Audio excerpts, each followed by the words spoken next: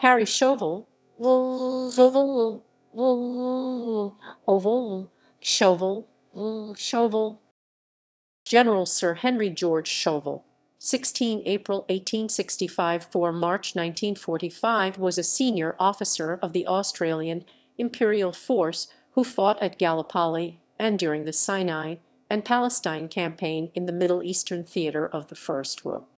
He was the first Australian to attain the rank of lieutenant general and later general, and the first to lead a corps. As commander of the Desert Mounted Corps, he was responsible for one of the most decisive victories and fastest pursuits in military history. The son of a grazier, Chauvel was commissioned as a second lieutenant in the Upper Clarence Light Horse, a unit organised by his father, in 1886.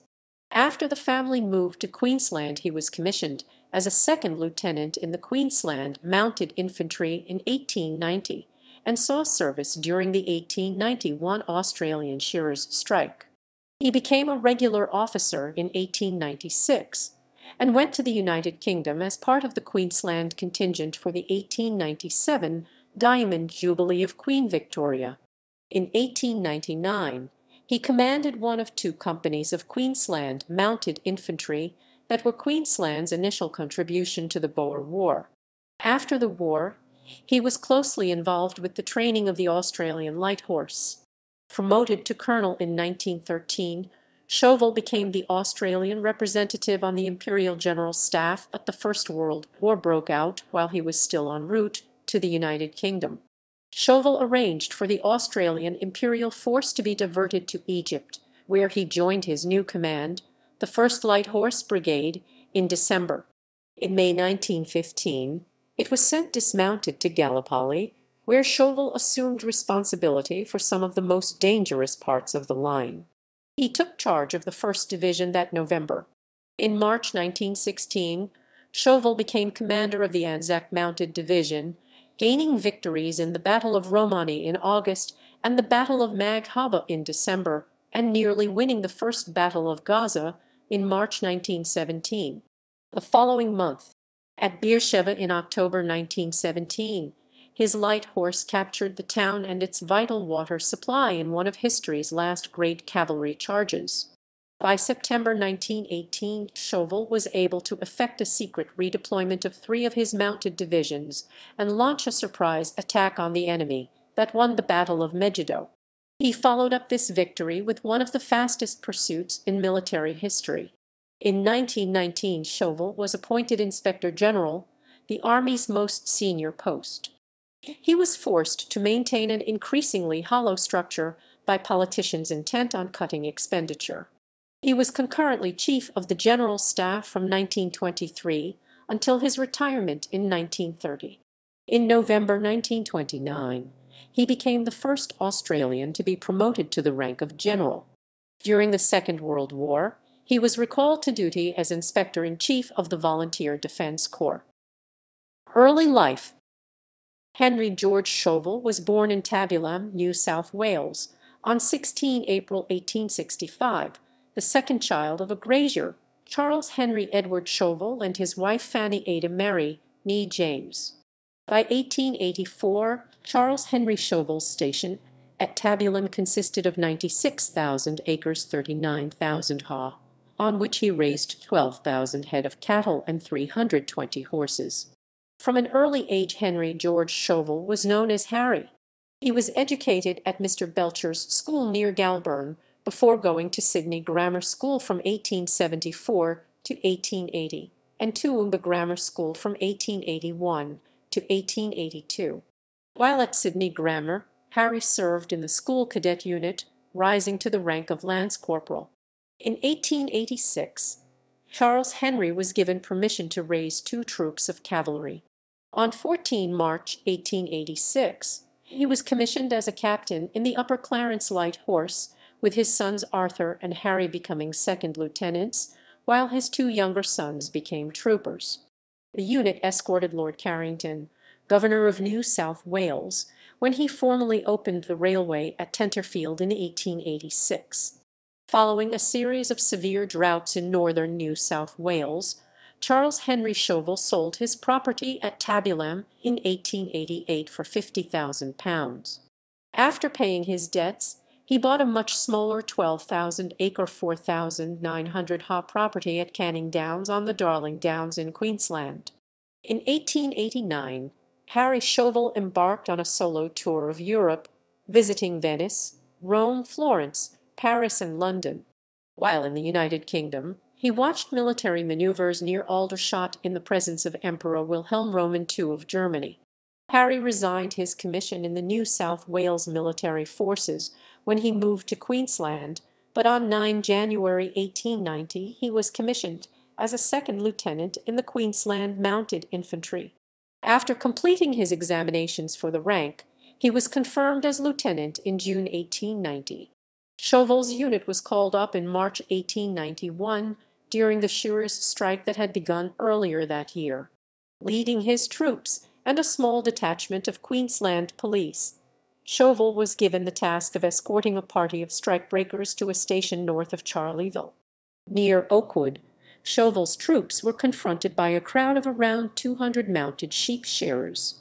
When the inspector in charge of the police detachment arrested 4 of the shearers who were wanted by the police, the crowd became agitated, but Chauvel managed. During the 1894 Australian shearers' strike, the Queensland government enrolled special constables rather than calling up the militia. Chauvel was appointed a temporary sub-inspector in Clermont, and later the district around Longreach. On 9 September 1896, Chauvel transferred to the Queensland Permanent Military Forces with the rank of captain in the Morton Regiment. He was sent to the United Kingdom with the Queensland contingent for the Diamond Jubilee of Queen Victoria. Sporting the emu feathers worn by Queensland units, he marched with the colonial troops through London behind Lord Roberts on 21 June 1897. Chauvel qualified at the School of Musketry at Hythe, Kent, and served on exchange with the 3rd Battalion, King's Royal Rifle Corps, and 2nd Battalion, Royal Berkshire Regiment at Aldershot. On returning to Australia, he became a staff officer at Headquarters, Queensland Defence Force. Boer War. In July 1899, the Premier of Queensland, James Dixon, offered a contingent of troops for service in South Africa in the event of war between the British Empire and the Boer Transvaal Republic and Orange Free State. For a time Chauvel served as an enrolment officer, signing up volunteers from the Darling Downs. The Boer War broke out in October 1899, and Chauvel was given command of one of 2 companies of Queensland Mounted Infantry that departed Brisbane on 1 November 1899. They disembarked at Cape Town on 14 December and joined the Imperial Force under Lord Methuen at the Orange River. The Queensland Mounted Infantry's first fighting was in an action at Sunnyside on 1 January 1900 alongside the infantry of the Royal Canadian Regiment. In February, the Queensland Mounted Infantry became part of Major General John French's Cavalry Division. After a strenuous march, the Cavalry Division relieved the siege of Kimberley on 15 February. In the reorganization that followed, the Queensland Mounted Infantry became part of Major General Edward Hutton's 1st Mounted Infantry Brigade, along with the Canadian and New Zealand mounted units. Chauvel distinguished himself fighting alongside a group of New Zealanders and capturing a Maxim gun. The Queensland Mounted Infantry participated in the capture of Pretoria and the Battle of Diamond Hill. Chauvel was given a mixed force of British, Australian, Canadian and New Zealand mounted troops that became known as Chauvel's Mounted Infantry, with Victor Selheim as his chief of staff. Initially, Chauvel was given the mission of escorting 10,000 head of cattle to Belfast and Mpumalanga to supply the troops in the eastern Transvaal. However, his force was diverted by local commanders, who assigned it to burning homesteads, sheltering Boer commandos, and attacking Boer units. The Queensland Mounted Infantry embarked for Australia on 13 December 1900. They reached Brisbane on 17 January 1901, and the regiment was disbanded there on 23 January. For his part in the fighting, Chauvel was mentioned in dispatches and appointed a companion of the Order of St. Michael and St. George CMG. On 1 January 1901, the colonies of Australia federated to form the Commonwealth of Australia. When Chauvel returned to Australia on 17 January, he found that during his absence he had become an officer in the newly formed Australian Army. A force of 14,000 troops was assembled for the opening of the first federal parliament on 9 May 1901 in Melbourne. Chauvel was selected as brigade major of the mounted contingent, his first federal posting. He became staff officer, Northern Military District, based at Townsville, Queensland in July. In 1902, Chauvel was appointed to command of the 7th Commonwealth Light Horse, a unit newly raised for service in South Africa, with the local rank of lieutenant colonel. Departing from Brisbane on 17 May 1902, the 7th Commonwealth Light Horse arrived at Durban on 22 June, 3 weeks after the war ended. It therefore re-embarked for Brisbane, where it was disbanded. Chauvel remained in South Africa for a few weeks in order to tour the battlefields. On returning to Australia, he became staff officer, Northern Military District once more. He was promoted to the brevet rank of lieutenant colonel in December 1902. In 1903, Hutton, now general officer commanding Australian military forces, sent Chauvel to South Australia to organise the light horse regiments there.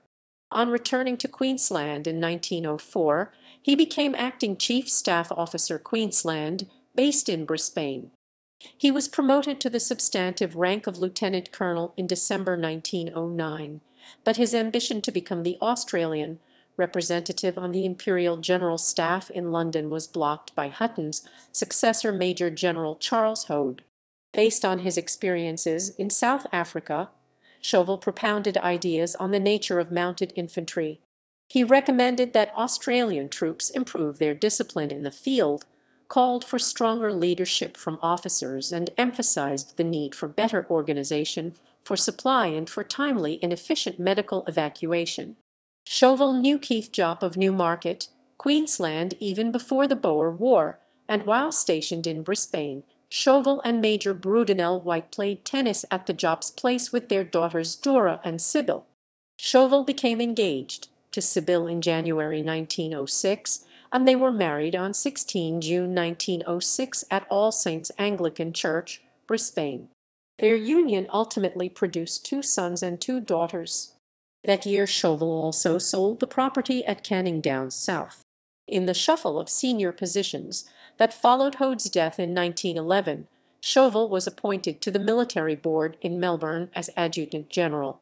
As such, Chauvel was involved in the implementation of the Universal Training Scheme. Chauvel was particularly involved with the training of the light horse. When the next war comes, White predicted, it will only need an Ashby or a J.E.B. Stuart to make their name immortal. First World War. War Office. Chauvel was promoted to colonel in 1913. On 3 July 1914, he sailed for England with his wife and 3 children to replace Colonel James Gordon Legg as the Australian representative on the Imperial General Staff. While he was still travelling, the First World War broke out.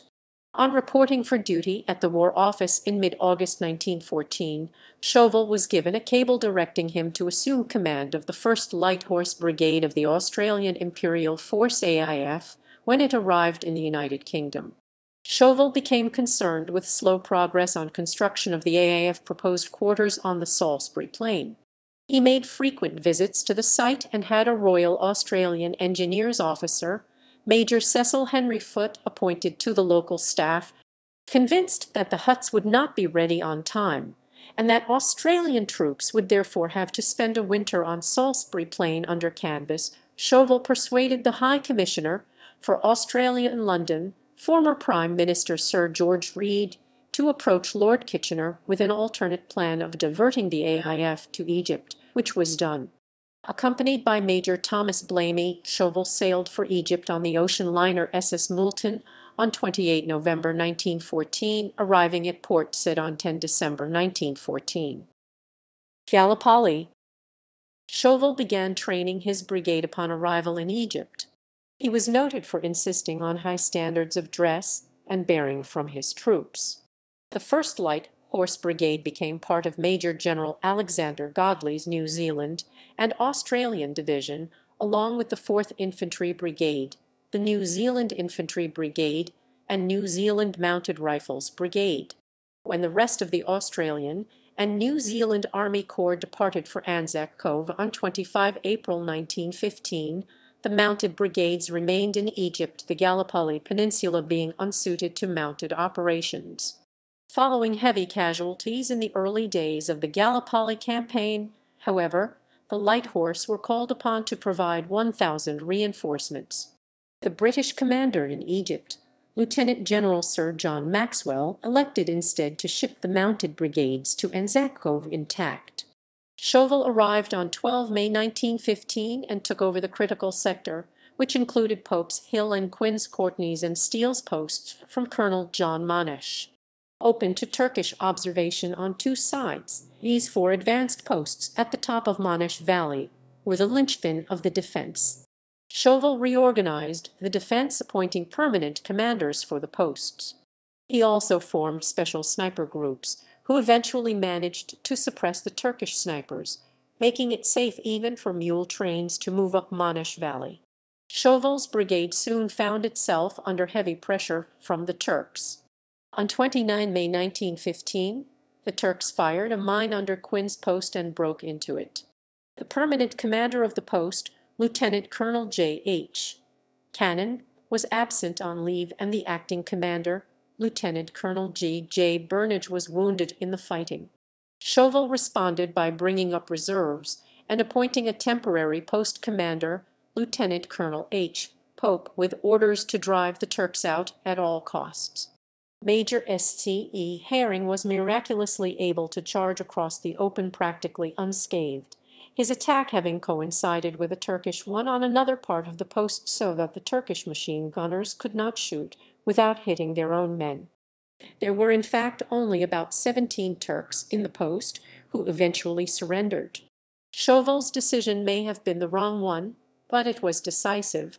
He was also lucky. For this action he was mentioned in dispatches. On 9 July 1915, Chauvel was promoted to brigadier general, backdated to when he assumed command of the 1st Light Horse Brigade on 10 December 1914.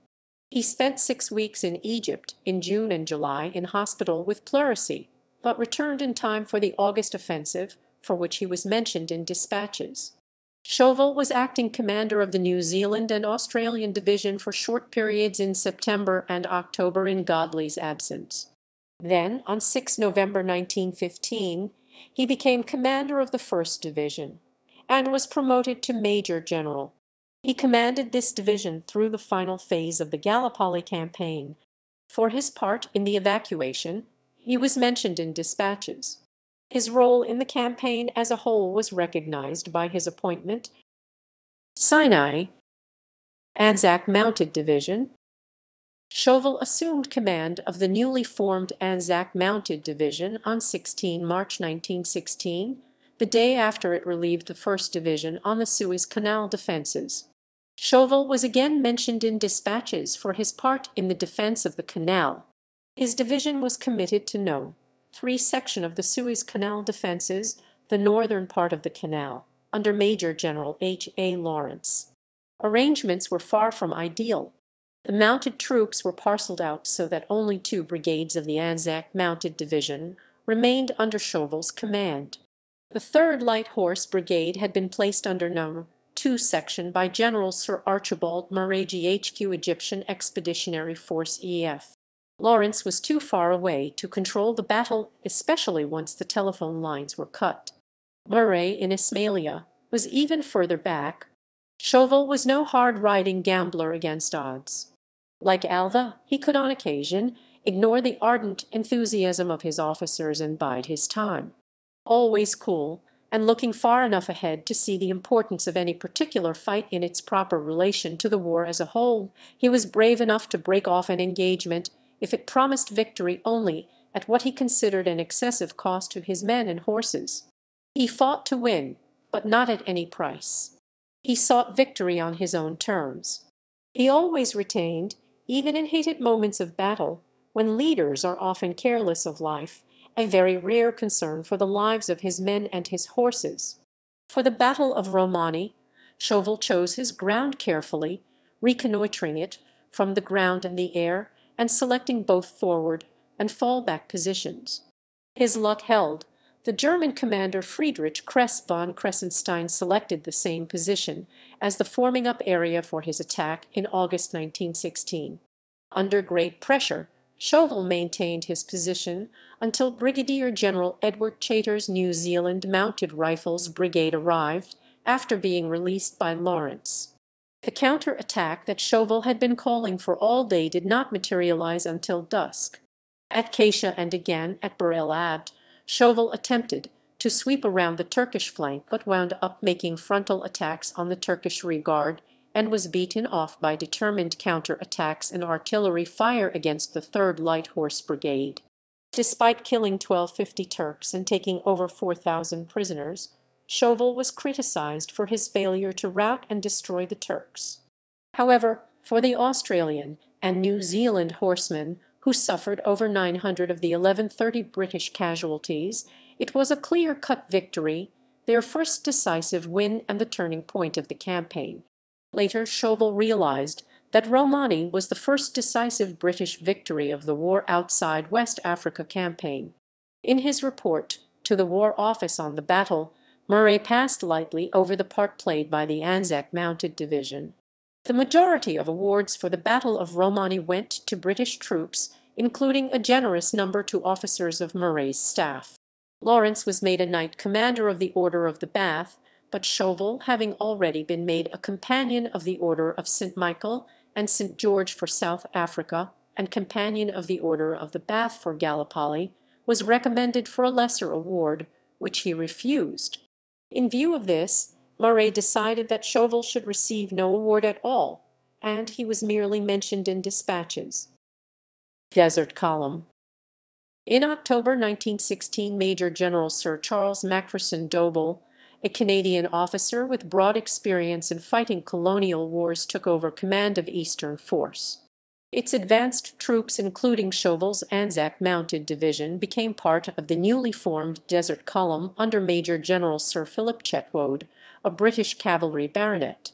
In the Battle of Maghtaba in December 1916, Chauvel therefore was answerable to the newly arrived Chetwode instead of the distant commanders on the canal.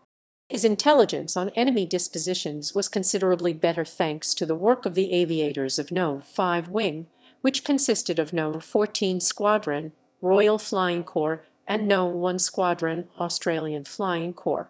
However, he had only limited time to capture the position and its water supply, and when the issue was in doubt, Chauvel ordered a withdrawal. The order was ignored by Brigadier General Charles Frederick Cox of the 1st Light Horse Brigade, whose troops carried the position, and was cancelled by Chetwode. Despite his premature withdrawal order, it was Chauvel's plan of attack that won the battle. Chauvel's leadership, wrote Henry Gullett, was distinguished by the rapidity with which he summed up the very obscure Turkish position in the early morning, and by his judgment and characteristic patience in keeping so much of his force in reserve until the fight developed sufficiently to ensure its most profitable employment. Chauvel gained another important success in the Battle of Romani. In many ways, the battle was similar to Maghtaba, but the Turkish position was stronger and the threat of its reinforcement was greater. Once again, the availability of water was a crucial feature of the battle. This time it was Chetwode who decided to call off the battle with Chauvel's concurrence, but once again the troops carried the day. The victories at Maghtaba and Rafah changed Murray's mind about awarding Chauvel a knighthood, and in January 1917 Chauvel was appointed a Knight Commander of the Order of St. Michael and St. George. In July, he was mentioned in dispatches for these operations. However, Chauvel continued to be concerned about the lack of recognition for Australian and New Zealand troops, and on 28 September 1917 wrote, "The point is now that, during the period covered by Sir Archibald's dispatch of 1317, the Australia and New Zealand troops well know that, with the exception of the 5th Mounted Brigade and some yeomanry companies of the ICC. They were absolutely the only troops engaged with the enemy on this front, and yet they see that they have again got a very small portion. My lists when commanding the A and NZ Mounted Division were modest ones under all the circumstances, and in that perhaps I am partly to blame, but, as you will see by attached list, a good many of my recommendations were cut out, and in some cases those recommended for decorations were not even mentioned in dispatches. I am well aware that it is difficult to do anything now to right this, but consider that the Commander-in-Chief Allenby should know that there is a great deal of bitterness over it. Chauvel appended 32 names of soldiers he recommended for awards that had been ignored. 2 New Zealanders recommended for a bar to their Distinguished Service Orders DSO were not even mentioned in dispatches, and an outstanding Australian regimental commander recommended for the CMG was also not even. Palestine Desert Mounted Corps. When Chauvel learned that the Desert Column was to be renamed the 2nd Cavalry Corps, he requested Desert Mounted Corps. The corps consisted of the Anzac Mounted Division, the Australian Mounted Division, the newly formed Yeomanry Mounted Division, and the Imperial Camel Corps Brigade. Although some British thought that Allenby should replace Chauvel with a British officer, Allenby retained him in command. However, he overrode Chauvel's own preference to appoint a Royal Horse Guards officer, Brigadier General Richard Howard Vyse, known as Wombat, as Chauvel's chief of staff. Chauvel thus, on 2 August 1917, became the first Australian to permanently command a corps. A brass-bound brigadier was quoted as saying, "Fancy giving the command of the biggest mounted force in the world's history to an Australian." On being told of the appointments, in a letter dated 12 August 1917, Chetwood wrote to congratulate Chauvel, "I cannot say how much I envy you the command of the largest body of mounted men ever under one hand. It is my own trade, but fate has willed it otherwise." At Romani, Chauvel had been a battleground commander who led from the front, while Chetwood, relying on the phone, had been deciding to retreat at the victory at Rafah. Chetwood's arm's-length style of command also impacted the First Battle of Gaza. In the Battle of Beersheba in October 1917, it was again Chauvel and his Desert Mounted Corps that had the critical role. Chetwood believed that the EF did not have the resources to defeat the Turks in their fixed positions, so he planned to drive the Turks from them by turning the enemy flank at Beersheba, in a waterless area on the flank of the enemy line. The Desert Mounted Corps would have a long overnight approach over waterless desert, and would have to capture the town with its wells intact or be forced to retreat. The Battle of Beersheba went right down to the line, but the mission was accomplished, albeit not without a mounted infantry bayonet charge by the 4th Light Horse Brigade, the last of history's great cavalry charges to capture the town and its vital water supply. Few battles have been won in such spectacular fashion. For this decisive victory, and the subsequent capture of Jerusalem, Chauvel was mentioned in dispatches twice more, and appointed a Knight Commander of the Order of the Bath in the 1918 New Year Honours List. Chauvel, however, was still disappointed with the failure to destroy the Turkish army.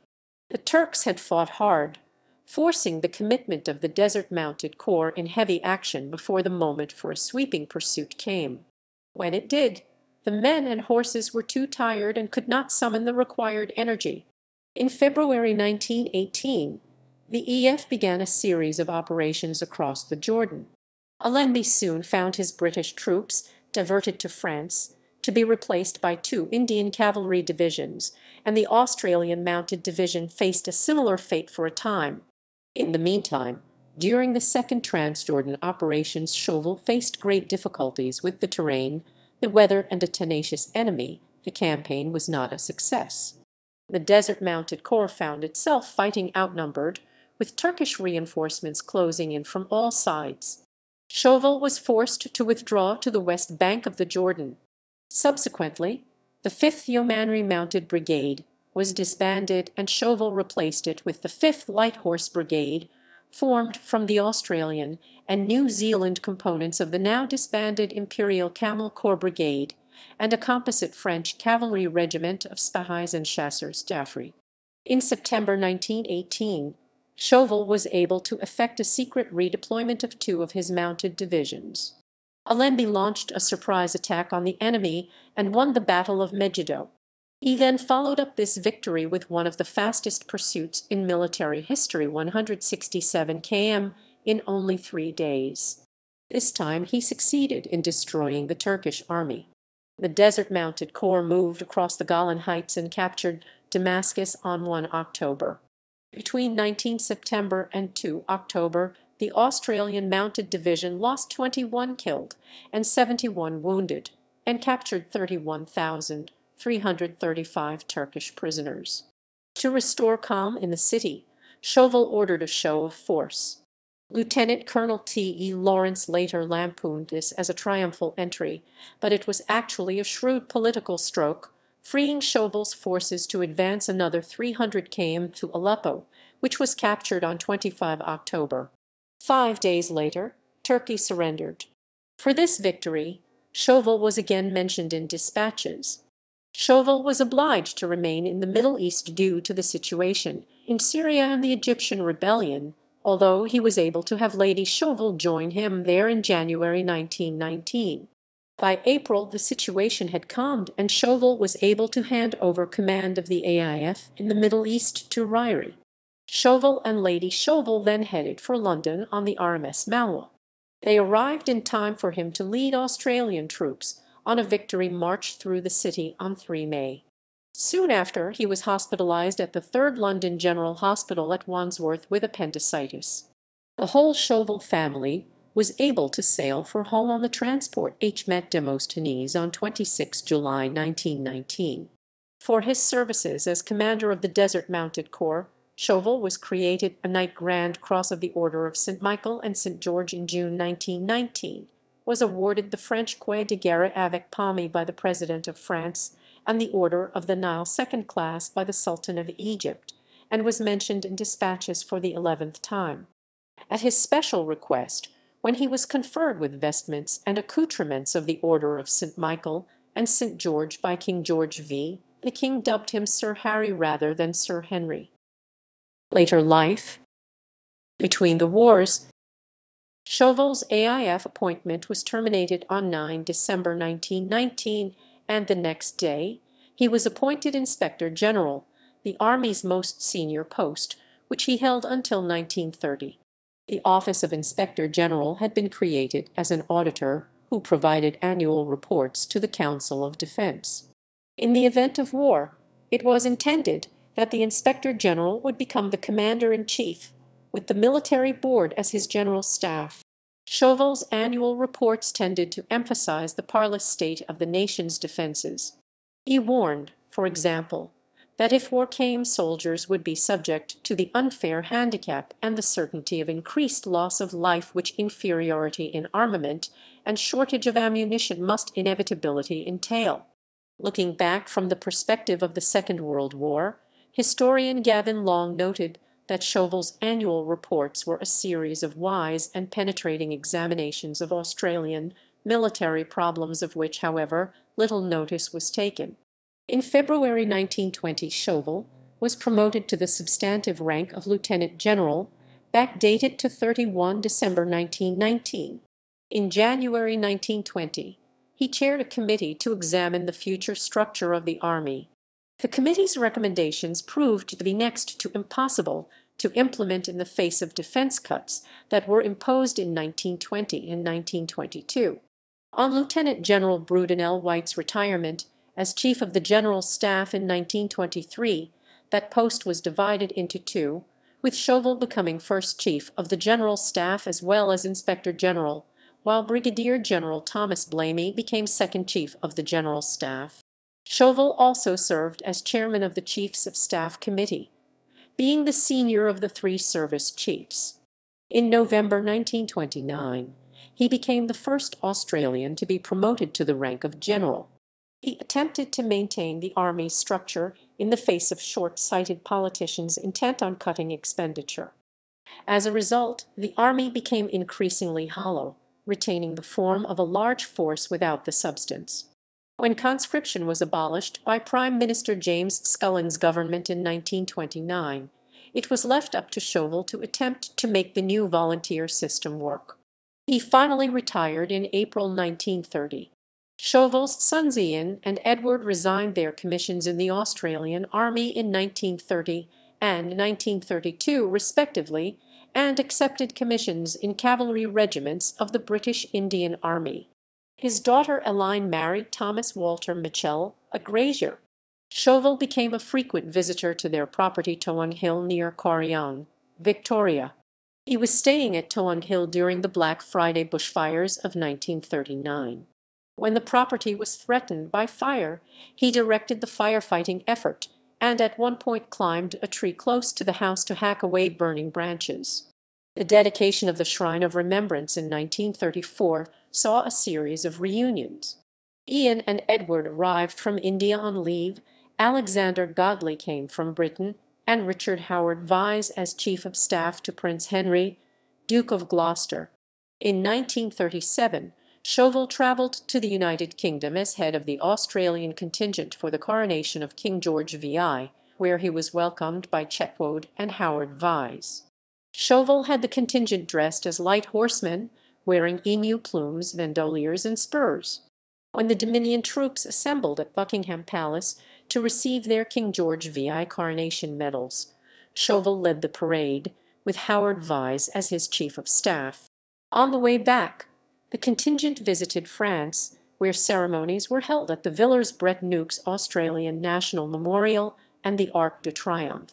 Chauvel frequently led Anzac Day parades through Melbourne but resigned from the leadership of the march in 1938 in protest against a decision by the Returned and Services League of Australia to change the form of service at the Second World War and legacy. During the Second World War, Chauvel was recalled to duty as Inspector-in-Chief of the Volunteer Defence Corps (VDC), the Australian version of the British Home Guard. Following Brudenell White's death in the Canberra air disaster, Prime Minister Robert Menzies turned to Chauvel for advice on a successor as Chief of the General Staff. On Chauvel's recommendation, Menzies appointed Lieutenant General Vernon Sturdy to the post. During the war, Chauvel's son Ian served as staff officer in the Italian campaign, while Edward was posted to New Guinea to learn about jungle warfare from the Australian Army. Chauvel's daughter Eve joined the Women's Royal Australian Naval Service and spent a day in a lifeboat in the North Atlantic after her ship was torpedoed by a U-boat. Tom Mitchell was captured by the Japanese in the Battle of Singapore. Chauvel remained with the VDC, based at Victoria Barracks, Melbourne, but constantly travelling on inspections until his death on 4 March 1945. Chauvel was given a state funeral service at St. Paul's Cathedral, Melbourne, officiated by the Anglican Archbishop of Melbourne, Joseph John Booth, after which he was cremated at Springvale Crematorium with full military honours. 8 generals acted as pallbearers: Lieutenant General John Northcott, Chief of the General Staff. Portraits of Chauvel are held by the Australian War Memorial in Canberra, the Naval and Military Club in Melbourne, and the Imperial War Museum in London. A portrait by George Washington Lambert is in the possession of the family. Chauvel is commemorated in a bronze plaque in St. Paul's Cathedral, Melbourne. His sword is in Christ Church, South Yarra, and his uniform in the Australian War Memorial. There is also a memorial window in the chapel of the Royal Military College, Duntroon. Chauvel Street in North Ryde, Sydney is named in his honour. Chauvel's daughter Elaine Mitchell wrote a number of non-fiction works about her father and his corps. In his book 7 Pillars of Wisdom, T.E. Lawrence provided a wildly inaccurate version of Chauvel. Charles Bean noted that this wise, good, and considerate commander was far from the stupid martinet that readers of Lawrence's 7 Pillars of Wisdom might infer. Lawrence confessed that little of his book was strict truth, though most of it was based on fact. Chauvel's nephew Charles Chauvel became a well-known film director, whose films included 40,000 Horsemen 1940, about the Battle of Beersheba. Harry Chauvel was portrayed in film by Bill Kerr in The Light Horse in 1987. which covered the exploits of an Australian cavalry regiment during the Third Battle of Gaza, by Ray Edwards in A Dangerous Man, Lawrence After Arabia 1990, which took place around the 1919 Paris Peace Conference, and by Colin Baker in the 1990